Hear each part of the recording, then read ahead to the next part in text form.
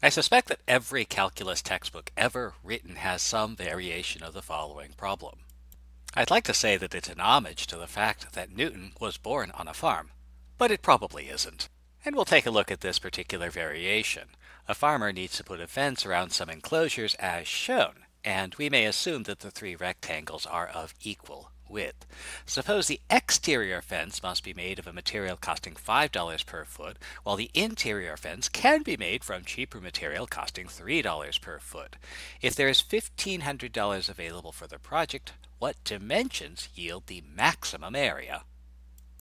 Since we're trying to maximize the area of a rectangular region, we might let our variables represent the sides. So let x be the width and y be the length, both in feet. Next, we might try to find any relationship at all between the variables, and possibly some other quantities. Since we want to maximize the area, we should look for a relationship with the area A. And since our field is a rectangular area, then A is going to be equal to width times length, x times y. Now since we're trying to maximize area, then this is the function that we're going to be working with. The only problem is we don't yet know how to deal with two variables. So let's see what else we can do. We're also told that the exterior fence costs $5 per foot, so we might want to find the amount of exterior fencing.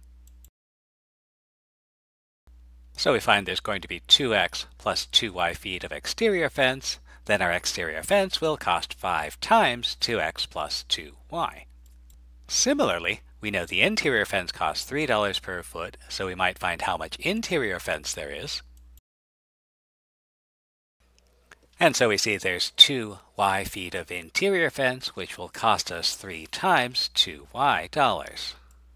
And so that means our total cost of the fencing is going to be the cost of the exterior fence plus the cost of the interior fence, which simplifies.